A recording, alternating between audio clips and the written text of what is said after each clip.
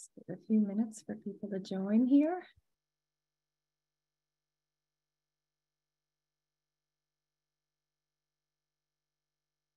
So welcome everyone. People are just populating through the link, so we'll just take 1 minute to let everyone in before we start.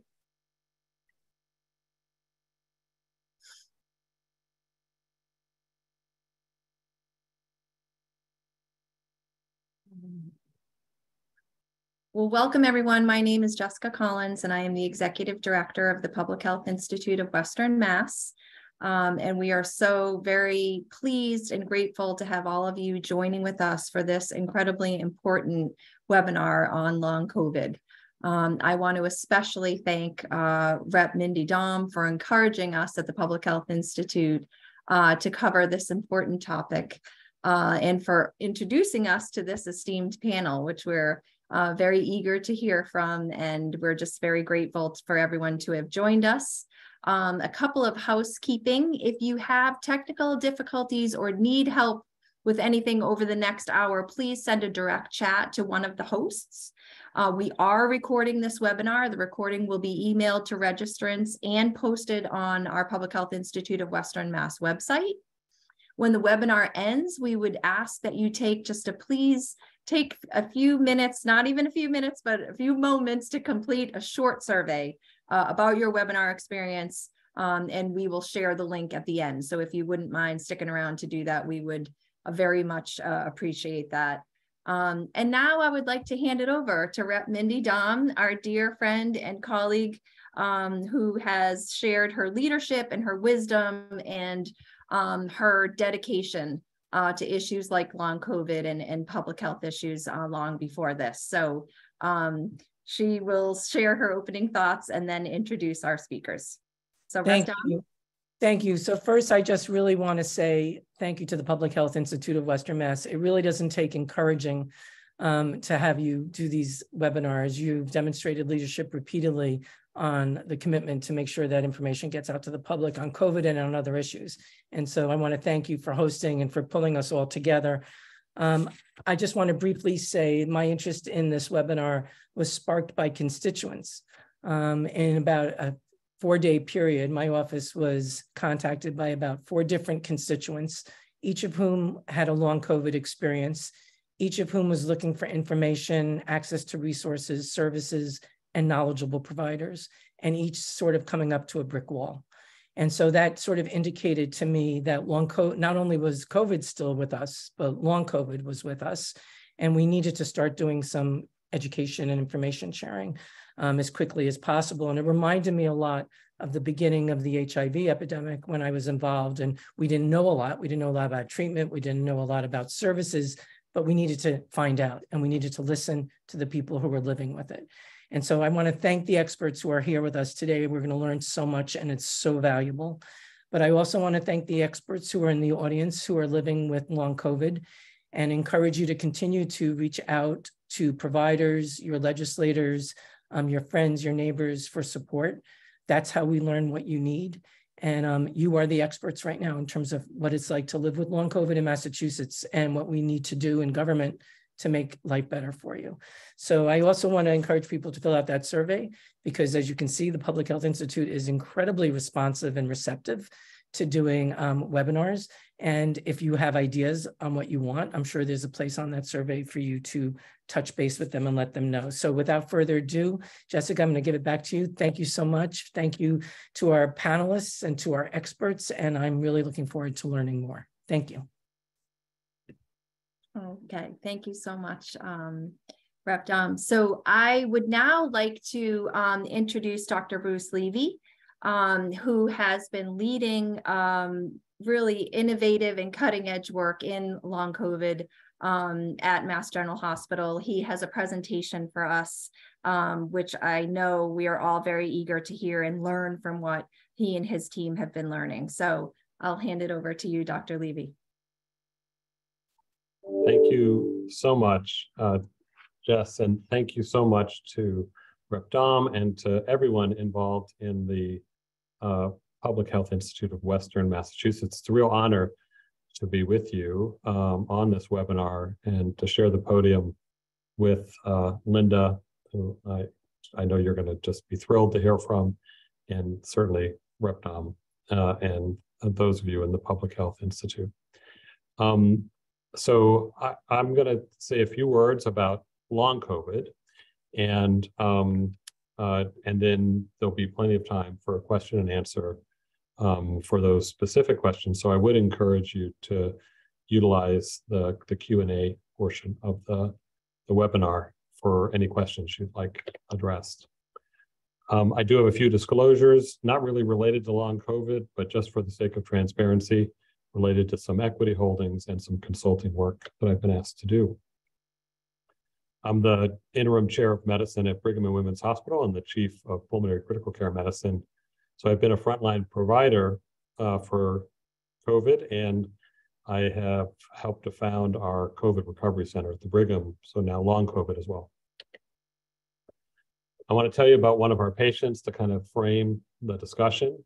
This is Sarah, who hails from Western Mass and came to see us in clinic. She's a financial analyst. I've changed some of the details here just so that there's no perfect identifying information, but very active in her late 20s, early 30s. Exercises every week and usually about 4 or 5 times a week.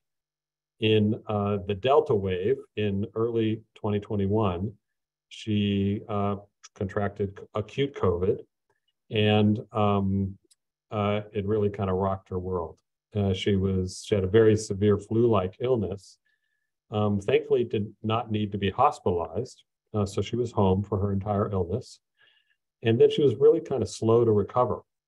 And she went to see providers, and they weren't sure what was going on. You'll get over it. It's fine. No worries.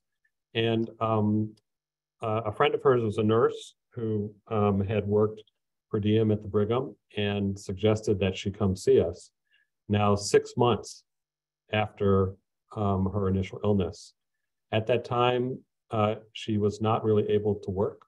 She was sleeping a good portion of the day, had significant post-exertional malaise, had just kind of started to do a little bit of part-time work, but her life, she hasn't exercised at all.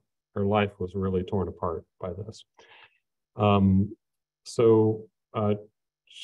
come back to her, but she had an extensive evaluation to make sure nothing else was going on, and we could not find any other explanation for her symptoms.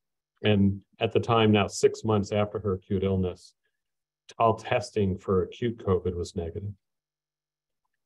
So we're going to talk about long COVID, but I think we have to spend at least a moment or two on COVID, acute COVID, because we've learned a lot about it and we've had to understand it to begin to understand how to deal with long COVID. This is, of course, a coronavirus that is similar to the common cold viruses that are out there. And yet this caused much more severe illness. And there has been coronaviruses that have done this before, but not to this extent and not in North America, interestingly. But of course, now as we understood the biology of the infection, there was this tremendous effort to generate vaccines, intravenous medicines for our hospitalized patients, and now oral antiviral medications. And in some cases, we learned that this infection led to blood clots that required therapeutic blood thinning with anticoagulants. So there was an incredible effort, including a public health effort, to really address the challenge of COVID, this new infection, and its treatment. Well, long COVID can be thought of as the post-pandemic pandemic. I'm not sure we're really post-pandemic, but it is now front and center. And of course, we really need a similar public health approach to really fully understand and address long COVID. So PASC, you'll see this term used as well, post-acute sequelae of COVID. This, of course, was known even early in 2020 in the lay press, There's been much written about long COVID, and we'll talk about it in more detail today. So here it is, the post-acute sequelae of SARS-CoV-2 infection. That's the NIH term for this. Long COVID is the more common term. In the UK, it's often called long hauler COVID, so you may hear of that term as well. The symptoms predominantly are represented here, fatigue being a major one, and post-exertional malaise, muscle weakness, joint pain. There's a lot of neurocognitive symptoms, often termed brain fog, trouble remembering things, stringing thoughts together, logic streams, and some frequent headaches, significant mental health challenges with increased anxiety and depression.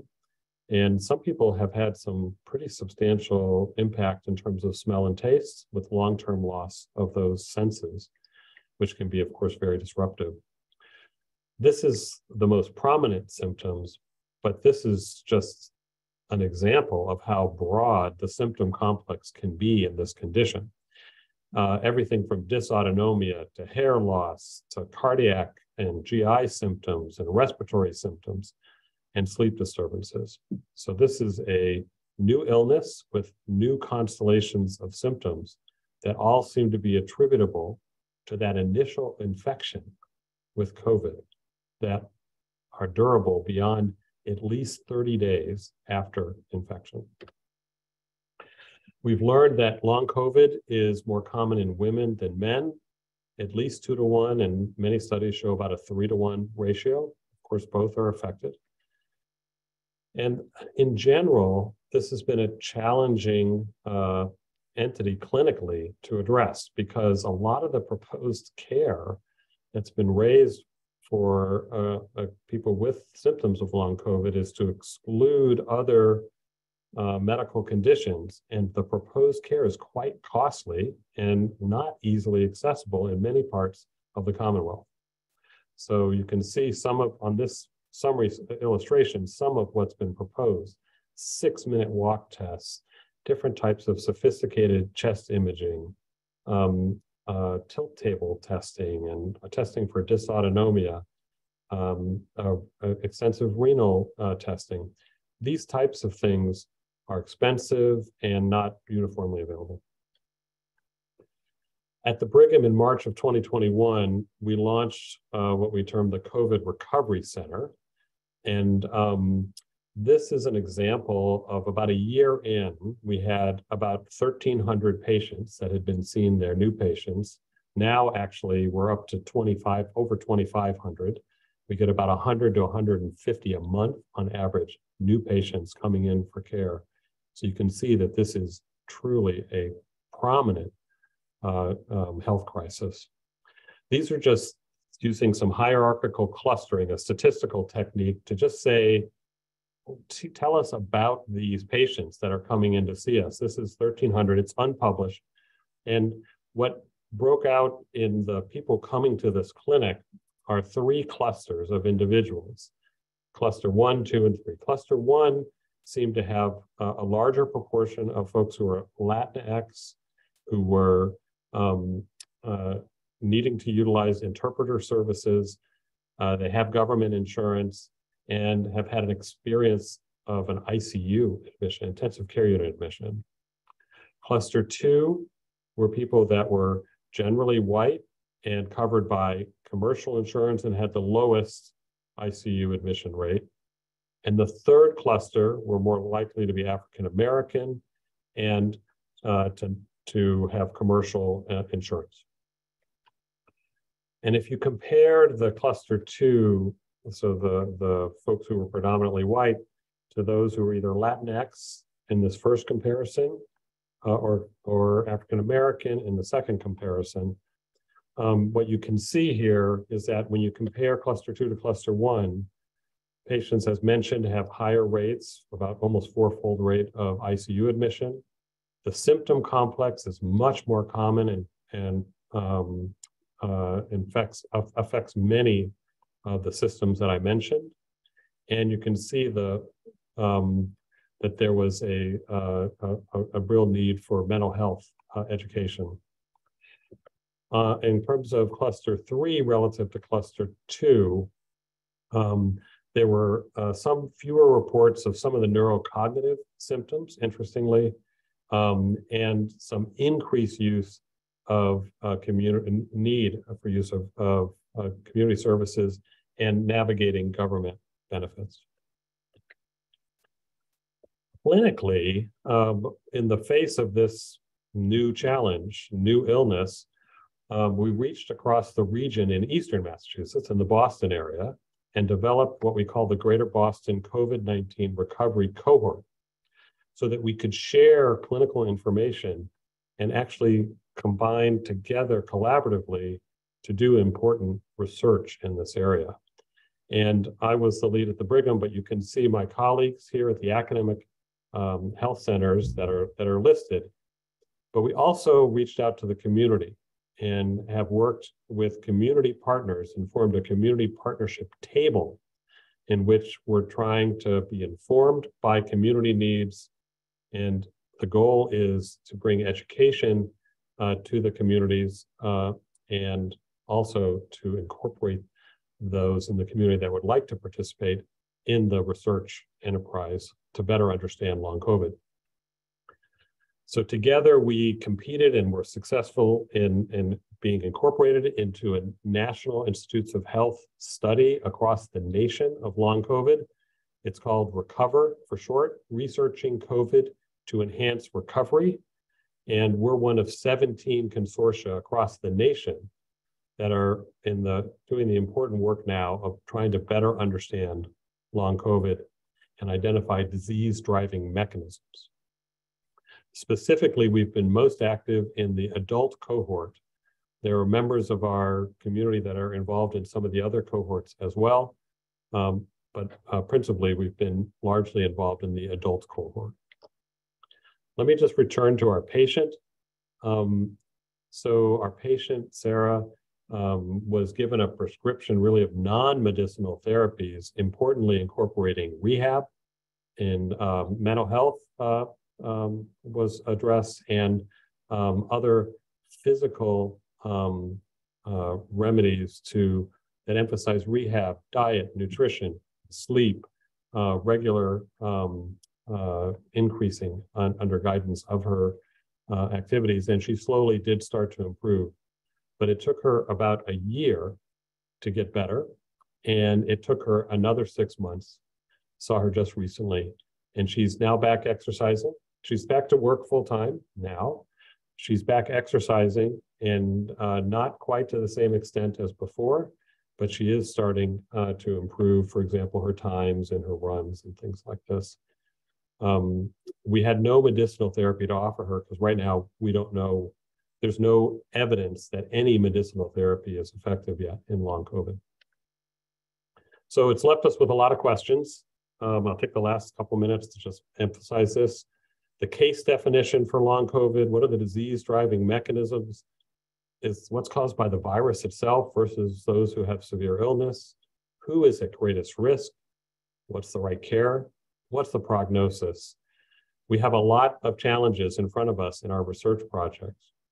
And as mentioned, this is really a public health crisis.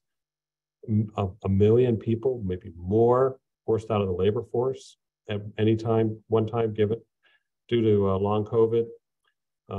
They're often young people working in service industries, very frequently are affected. Lots of economic vulnerability, as you might imagine. And healthcare costs are, of course, impacted because of all of the care that these patients require. Equity, it's important that we keep at the center of all that we do. And we know that vulnerable populations were drastically impacted by acute COVID, and it's our sense that they're similarly impacted by long COVID. And unfortunately, we lost one of the world's great humanitarians, Paul Farmer, in this last year, shown here, and a good close friend. And he, of course, would always remind us to be sure that we keep equity at the center of all we do, and certainly COVID recovery. And what I'd like to do is end my remarks there and turn it back over to Jess. And thank you again for being here. I want to acknowledge folks in the COVID Recovery Center at the Brigham for some help with the slides, and Elizabeth Gay in particular for the cluster analysis I shared with you.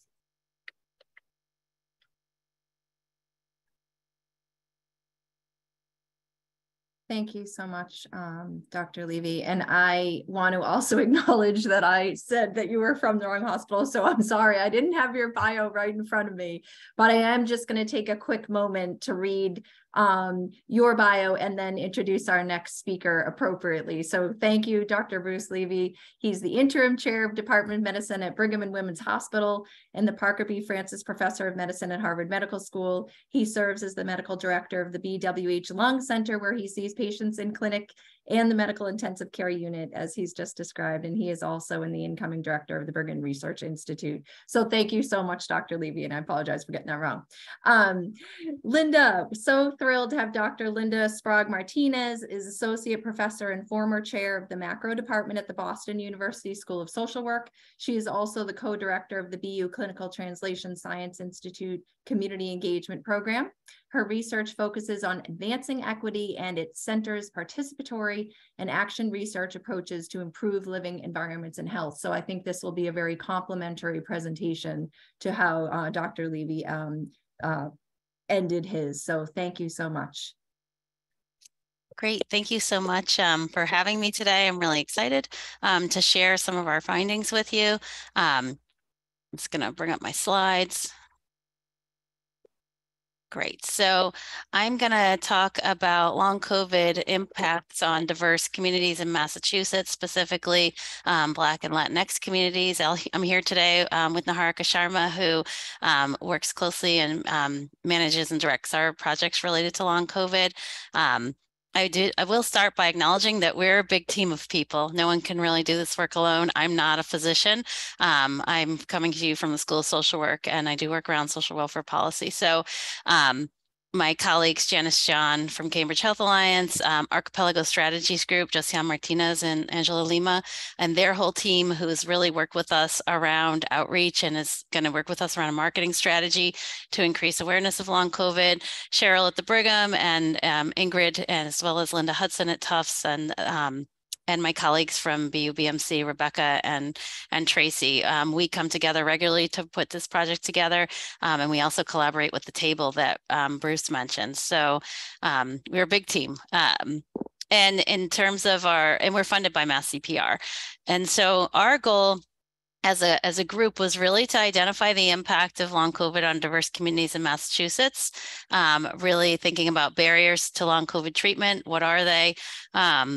And then to increase awareness of long COVID, as well as identify resources in the community, as well as providers, the providers that are serving the community, and then to influence policy. So we are really excited to be here today because we think there's a lot of space for policy in this area. There are gaps in policies in this area, and we think that they need to be filled. In our current scope, we focused on diverse Black and Latinx communities because it's a small grant that we have, and that's where we had the most strengths as a team to be able to reach out. But we do want to acknowledge that the communities of color in Massachusetts are diverse, and we really need to be thinking about broadening the scope to hear from more communities and how long COVID is impacting them. We started out by just doing some assessments. So we started out back in March before we were funded. We said, well, what's out there? What's the long COVID landscape when it comes to treatment resources? And we did an internet search. We looked for different resources around long COVID. And we then kind of mapped them out to see how they would look across the state.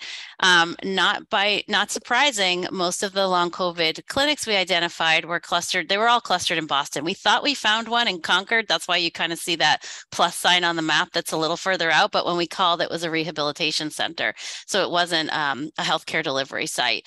All of the dots are healthcare delivery sites, and you can see that there's geographic inequities in terms of the resource distribution. We then conducted interviews with the directors of the long COVID clinics. Naharka met with all of them for 30 to 45 minutes and really talked to them a little bit about their clinics. We did not, what you don't see on this map because it wasn't up and running at the time is children's. There was, they have a clinic that we didn't include. We had only found the 5 adult, we only talked to the 5 adult sites because we were focusing on adult care.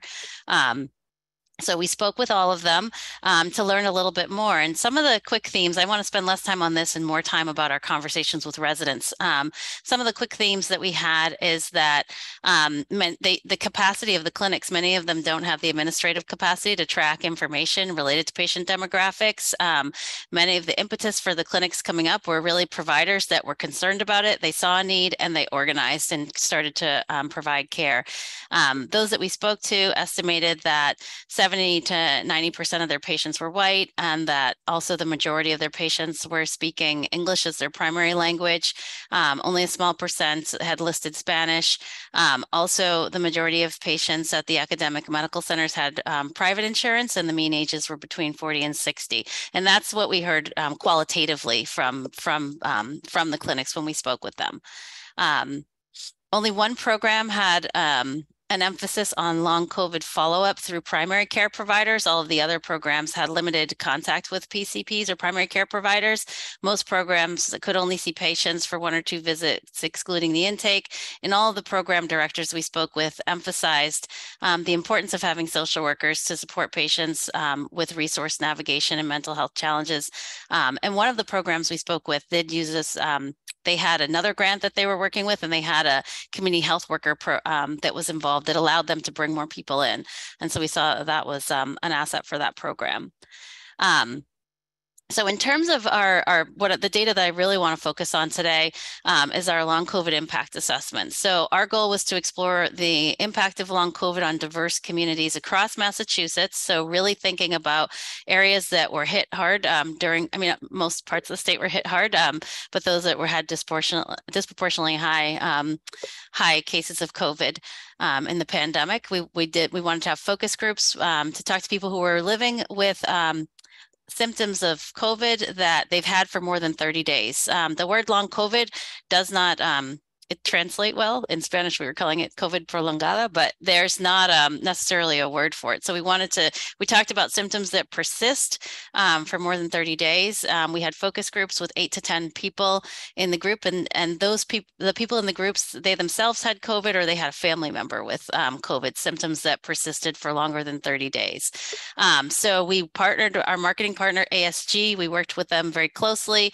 We put out ads, we went on local radio, and our goal was to recruit diverse Black and Latinx individuals. We ran groups in Spanish, Haitian Creole, English, and also Portuguese. And we had the capacity to run them in Cape Verdean Creole, but individuals we identified as Cape Verdean were English speaking. So it was a convenience sample that we used. So we wanted to find people who were available to participate in the groups.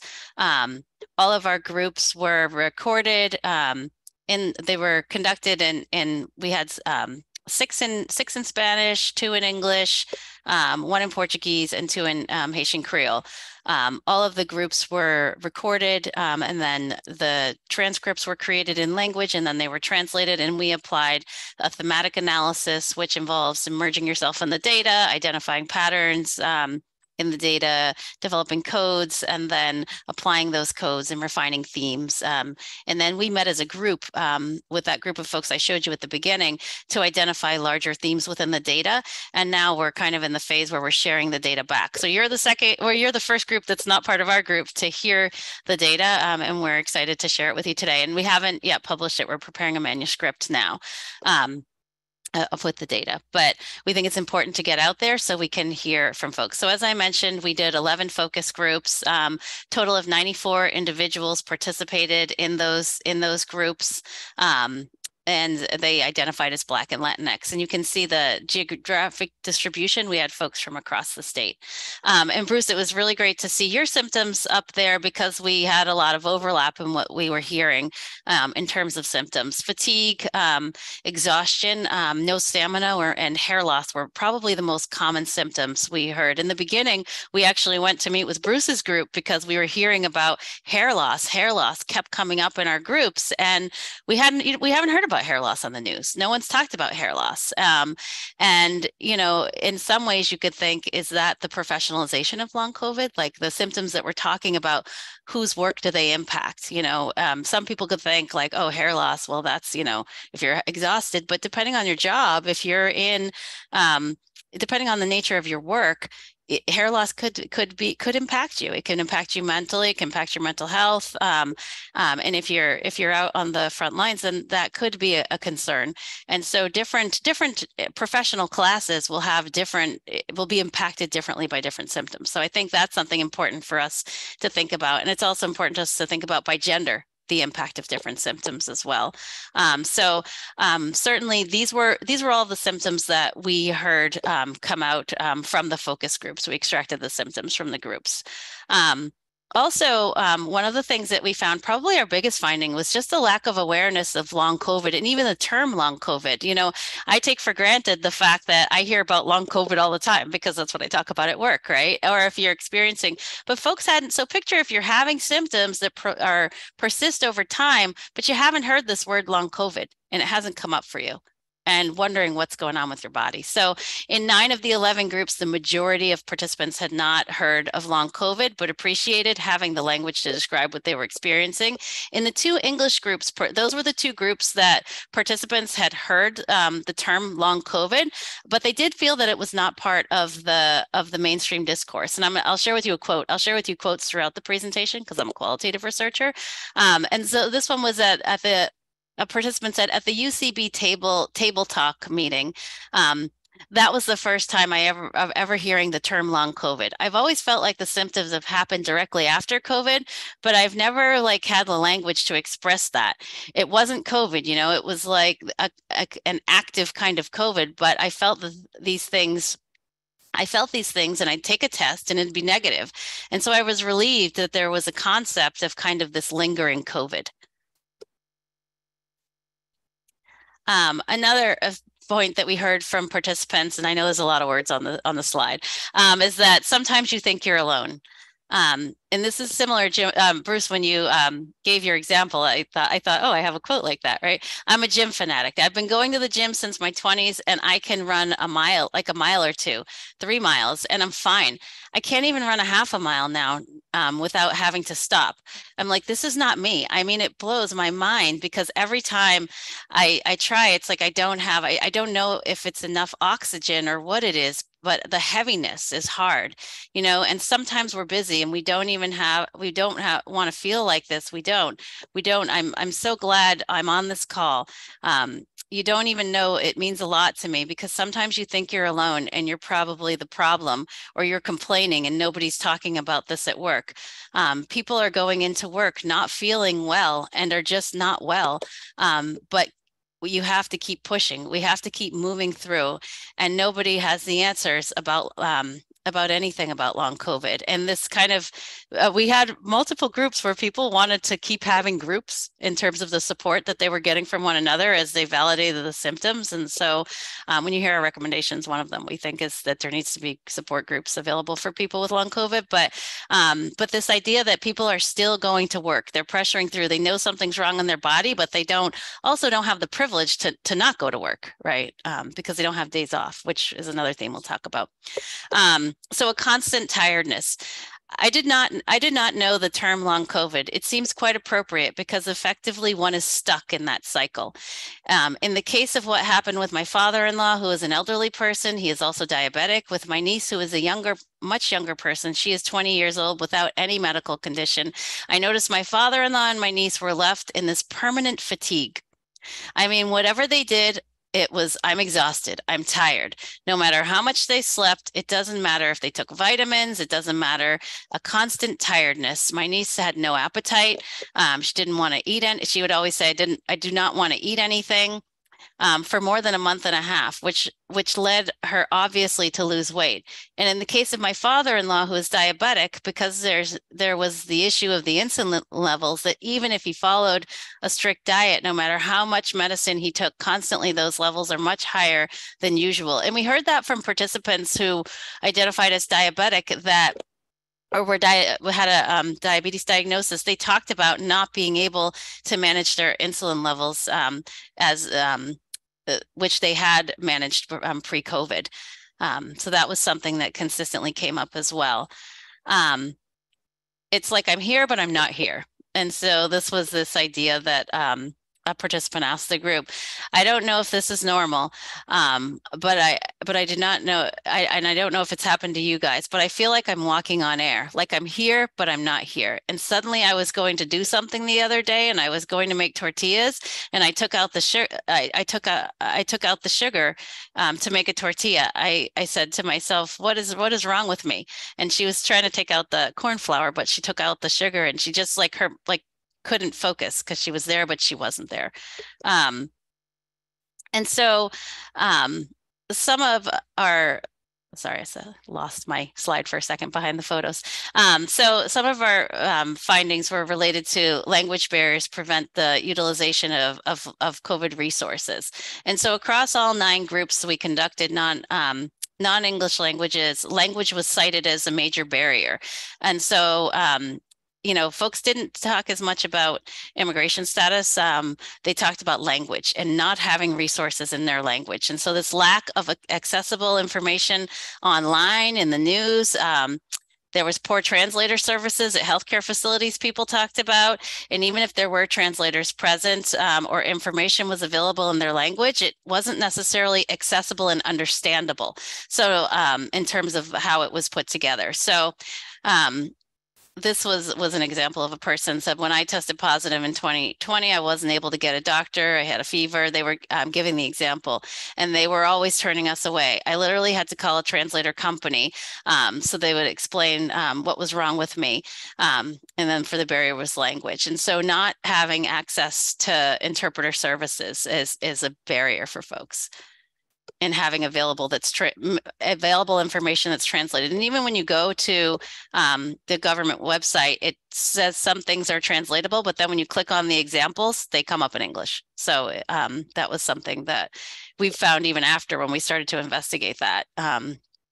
So healthcare in many cases was perceived as unhelpful. So a perceived lack of solutions versus treatments for long COVID, a sense that doctors and other healthcare workers were unable to support patients experiencing long COVID symptoms. Some participants named racism as playing a role in the lack of available support. Participants who lean towards utilizing healthcare resources often cites that some treatments and resources sharing from the hospitals or PCPs have been helpful. So we've had a couple participants who were able to get resources for long COVID. So one example here is, yes, I feel it's because I was Haitian. When I walked into hospitals, they automatically thought I had COVID. If it was someone from another race, I would be treated better. That steers me away from wanting to go back. When I would get to ask for help, use the Google to ask my daughter for help. So they were searching for answers in other places as opposed to going to their healthcare provider. We also heard from folks that the challenge that healthcare providers don't have the answers. And so they're explaining their symptoms and they're not being heard by their healthcare providers. So here is just some examples of some of the socioeconomic impacts that we were able to pull from the data. So one was the lack of affordable care for folks in terms of copays that they were accumulating. People talked about medical debt. They talked about not having sick days. And they said that this was important, not even for long COVID, but also for acute COVID, because it used to be that there was a guaranteed sick day when you had COVID, but now that doesn't exist. And so they're going to work. And so they're going to work with acute COVID and with long COVID pain and not feeling well. They talked about long wait times for disability approval. They talked about job loss because of missed days and inability to go back. They talked about the shame of being on unemployment and the stigma associated with that. They talked about medical leave and how it only covers 1% of your salary. And if you need a full salary to pay your bills. And so that's not very helpful. And it just causes additional stress. Stress was something, mental health came out across, like the mental health, the stress associated with not knowing what was wrong with you, as well as the stress associated with the financial burden. Evictions, people talked about. One person in a group talked about selling their car to support their family. And so all of these were examples of impacts that folks talked about. In terms of resources, we also asked, well, what's out there in terms of resources? And people talked a lot about the resources that were available during COVID, but less about resources that were available for long COVID. In our English-speaking groups with people who identified as Black, it was diverse Black population, they talked about the long COVID clinic at BMC and at Brigham. They also talked about Mass General Pain Management Center for symptoms that were longer than 3 months. People talked about going to their clinic that was more during COVID, the acute phase. The ABCD, they talked about the rent support was during acute phase as well. Food delivery during the acute phase of COVID. As well as the outreach was more around, and vaccine campaigns, those were all around during the acute phase of COVID. The challenge that they talked about is that many of the resources that helps them, that they found very helpful during COVID, like mortgage forbearances that they were able to access, many of those services are no longer available. And so that was a concern that people brought up. And they did talk a lot about La Colaborativa in some of the groups that we had as a resource that they go to for support, a trusted resource. Some of the recommendations for participants were related to information. They need information about long COVID. What is it? How, what's common? What should they be expecting? When should they go to the doctor? They envisioned that information can come to them via social media sites, local news channels, some of the channels in people's languages, using a mix of online and offline avenues to share information about long COVID. They wanted to know what resources were available for help. They said even, flyering at events like community centers, churches, schools, getting information into the community about what long COVID is, how it can impact people, what can be happening with them. Support groups so that people can learn about long COVID and support one another.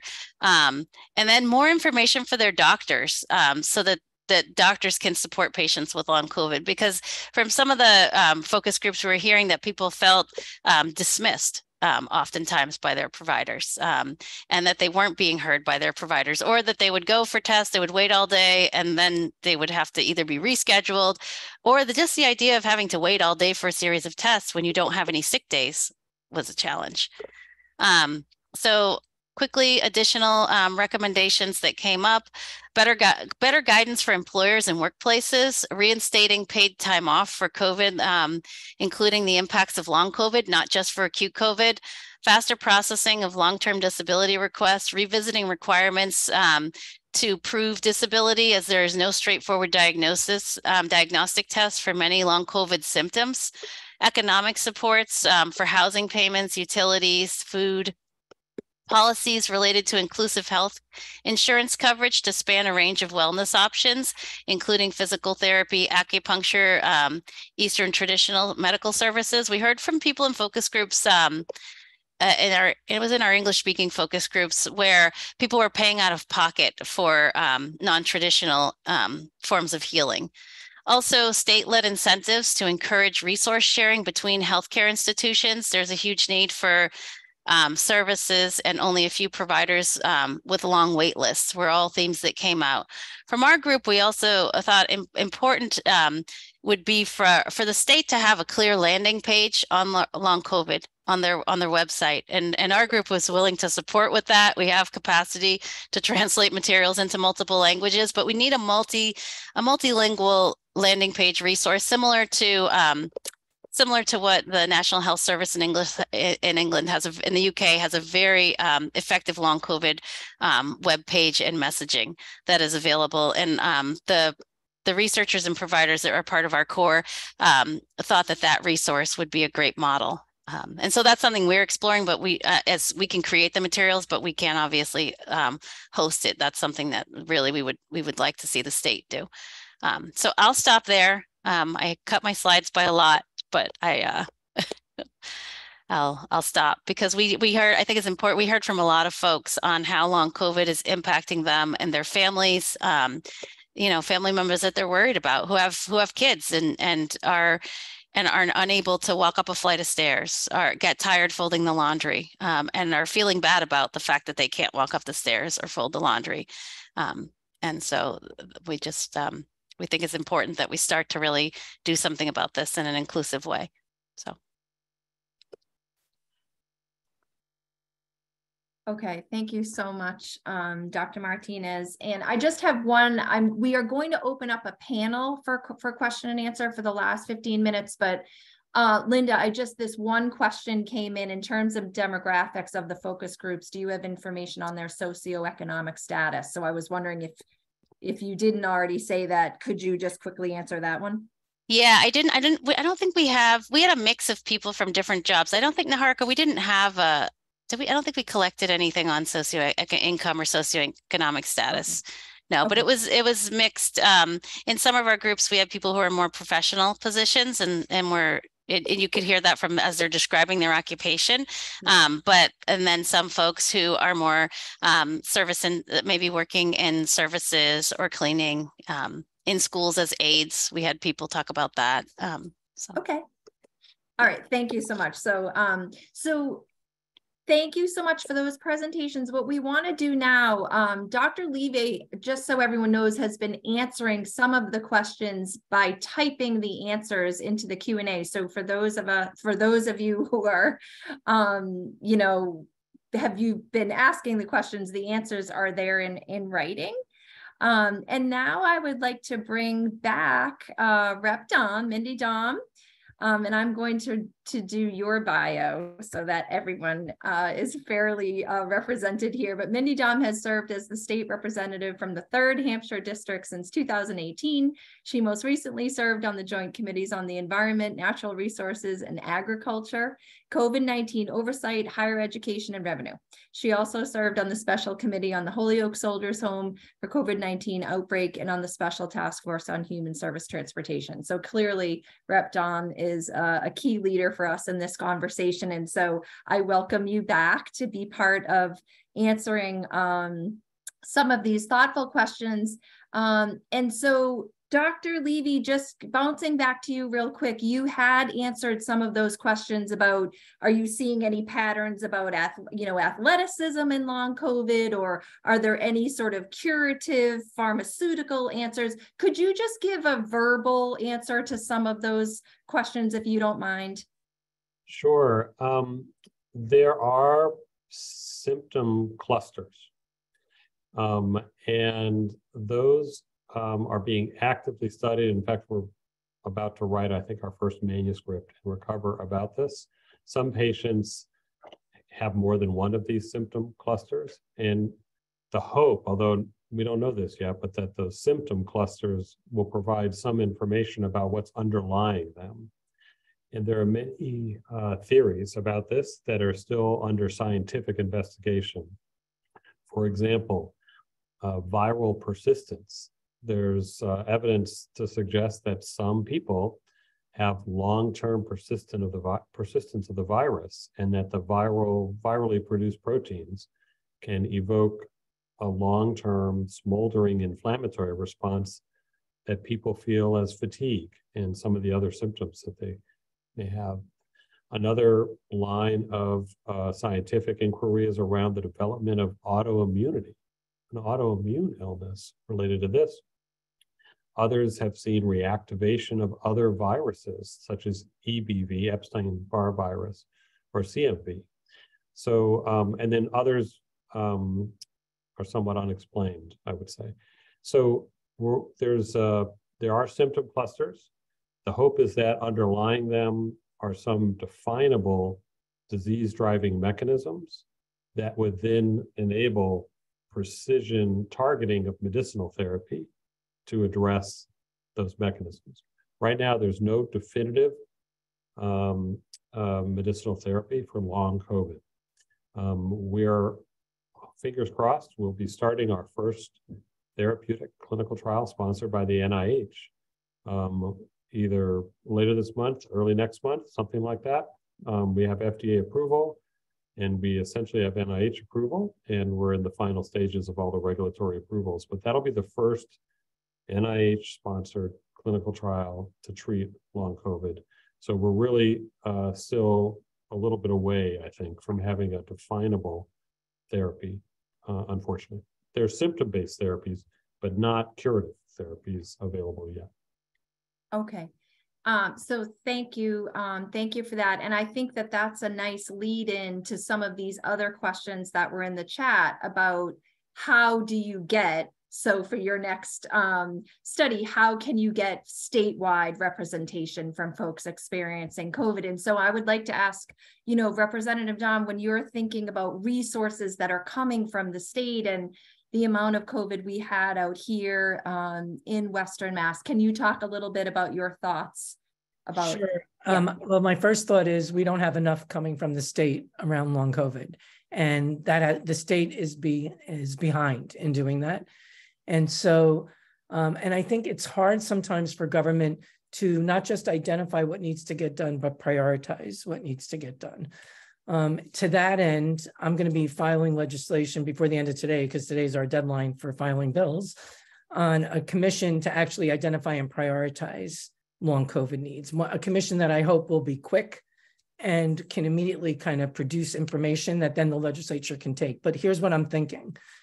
I saw in the chat there were some questions around regional numbers and how do we know or don't know what's happening in Western Mass. And some of that is a regional equity issue, but some of that is a surveillance and reporting issue. So that's something government should do. There's like plenty between the two presentations, which had been extraordinary. There's plenty for government to do. And I think the first thing is we need to sort of look at what we are doing around surveillance and reporting and what needs to be done so that we're capturing more numbers, so that we have a better idea of what's happening in our communities with people who are living with long COVID. I found in my prior health education work that epidemiology is really key to engaging communities in an issue that they may think is not happening. And I think for too many people living with long COVID, they're already feeling invisible, either because they don't have a diagnosis, they don't have a provider who knows enough about it to talk to them about it, their community doubts it or they question it. And so making things visible is also part of raising the temperature on it. But from what we heard today, some of the issues, and I'll just be brief about this, some of the activities that I think the state needs to do better on is a public information campaign, which includes the website that was talked about, professional development and continuing education for healthcare providers, that's physicians, nurses, and social workers. I'm really thinking everybody who works in the healthcare field, you know, tailored to what their role is in the healthcare field. They need to start hearing that information from their professional organization so they can start sharing it with their patients, and their patients don't have to feel like they have to shop around for somebody who knows the lingo and knows the vocabulary. But the other piece that I heard is the service development piece for people living with long COVID. And that's, that's something that can happen in a big way or a small way. I tend to think we need to really task the state, potentially the Department of Public Health, with sort of leading to understand what services do folks need, what do we have, and how can we connect those two, and what do we need to sort of increase the capacity of existing services to meet the needs of people living with long COVID. Because I'm not so sure we're going to be, that there's going to be a taste or an interest in recreating new services if we just need to provide information and resources to existing ones that already have relationships with communities. So that's what I'm hearing about what the state needs to do. I really encourage people to engage with their state legislator around this issue. Please reach out to me. I'll put my email in the chat. But I think that we need to expect more from government on long COVID. Thank you. Rep. Domb, one more follow-up from the chat and from a question that came through when people registered, but what about employer leave for long COVID? Is that a legislative Tell me again what you said, Jessica. Employer what? I'm sorry. when you need to, leave your work, have an absence Yes. from work because of long COVID, Yes. would that be a legislative Absolutely. action? And I would actually see that in the frame of economic security benefits for people living with long COVID. I didn't mean to overlook that. That goes for not only avoiding eviction, getting food, getting transportation, getting rehab, getting someone in the home to help if you need that, but it also goes for what kind of worker employer laws need to be put into place so that people are getting adequate support. Thank you. So I just want to pick up on a couple of things in the chat. Maybe Dr. Martinez, you could talk about this, but the stigma of having long COVID. So when you were giving the example about taking the sugar instead of something else, I'm asking you this so that you can answer it, but how many of us have done that, in our daily life, make a pumpkin pie and forget to put the sugar in? So how do you talk to people about really categorizing those types of incidences? Can you talk about that a little bit? Mm-hmm.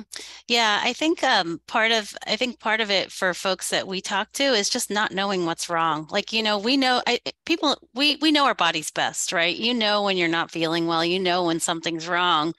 And if you're consistently going to your provider and thinking something's wrong with me and I'm tired all the time and I'm not feeling well, and you're getting kind of, nothing back in terms of referral, everything's fine, or you're getting assumptions made about you, because we also have to remember kind of assumptions that people of color experience, like related to fatigue and, whether it's, oh, you're just being lazy or you're not working hard enough. So I think that there's that piece that's then layered on top of it. And so I think part of that is making providers really aware of, talking to their patients. How have you been feeling since your COVID diagnosis? Are you experiencing, have you experienced any changes? Do you, and just starting to have those conversations and for us, we shouldn't have to kind of push our providers to say, no, nothing's wrong something's wrong. They should hear us. So I do think, I think that in terms of information, it's more the providers need to know how to engage. But in terms of, it's funny because when we talk to folks, areas where they were more concerned about, they're more concerned about their family members just not feeling well, not themselves. It wasn't as much stigma there, more so stigma they might experience from their provider. I don't know if Naharka, if you want to chime in as well on the data, but I think that for us, we heard more when you're feeling stigmatized by your provider than stigma in the community about long COVID. More so there wasn't a language. There wasn't a language in the community around long COVID. It wasn't, there wasn't, people weren't talking about, we were calling it in Spanish, COVID prolongada. I forget the word we were using for it in Creole, but there wasn't, people were saying, oh, a COVID that persists. Like that's great, because that's what I'm experiencing. And even in the English group, people were like, wow, you're talking about this and I've been feeling like this, but I haven't been validated about this when I go to talk to my doctor about it. Yeah. So my question then for you, Dr. Levy, is any of these findings from your clinical work going to inform clinicians about how to interact or diagnose? Can you speak to that a little bit, please? Well, that's certainly our hope. That's certainly our hope. And, we're in this now kind of this zone where we don't have complete information. We don't have complete evidence-based information. And so this has led to a lot of the clinical practitioners who are focusing on this as centers of excellence to communicate with others, to try to learn best practices. And so that's kind of where we are right now. But the whole goal here is to inform the clinical care of patients. And so that definitely is going to be a major emphasis for us going forward. There have been a couple questions about vaccine status and stuff like this and reinfection. I just want to speak to it real quickly because it's a very common question. What we are learning is that if you are vaccinated when you get COVID, that there's some protection. It does decrease the risk of acquiring long COVID. It doesn't eliminate it, but it does decrease the risk. You can get long COVID from a mild infection or a severe infection, and it's not predictable, and other than to say a severe infection is more likely than for you to get long COVID. And then if you already have long COVID and you get a vaccine, there's no apparent benefit from the vaccine itself. Some people get better and it's contemporaneous with the vaccine, so they may think the vaccine has helped, but larger studies have not really borne that out. And then the last thing I'll say is that there are some people with long COVID who get reinfected with COVID, and they may qualify for Paxlovid treatment. And what I've seen in probably 20–30% of patients is when they get the Paxlovid, their long COVID symptoms go away. And they're gone, and then a day or two after stopping the Paxlovid, they come back. And so our thought is that the 5 days, which is all that the FDA allows right now, may not be sufficient to truly clear the virus from your body. And so this is one of the reasons why we're trying to push forward for an antiviral strategy for long COVID, and hopefully we'll get that trial started very soon. Okay, well, thank you so much. And we are at our time. So Kelly has put the survey in the chat. If those of you who are still with us could fill that out, I want to say thank you so much. And I also want to say to our colleagues at the Men of Color Health Awareness, I see your questions in the chat. We will get you one-pagers or information for sure. We'll follow up with you with information that you can take out into the community, as this is so very, very important. So I want to thank you all, Dr. Levy, Dr. Martinez, Rep. Domb. Thank you so much for being with us today. And this will be recorded and put on the website for dissemination. So thank you. Thank you so much. Thank you. Yeah.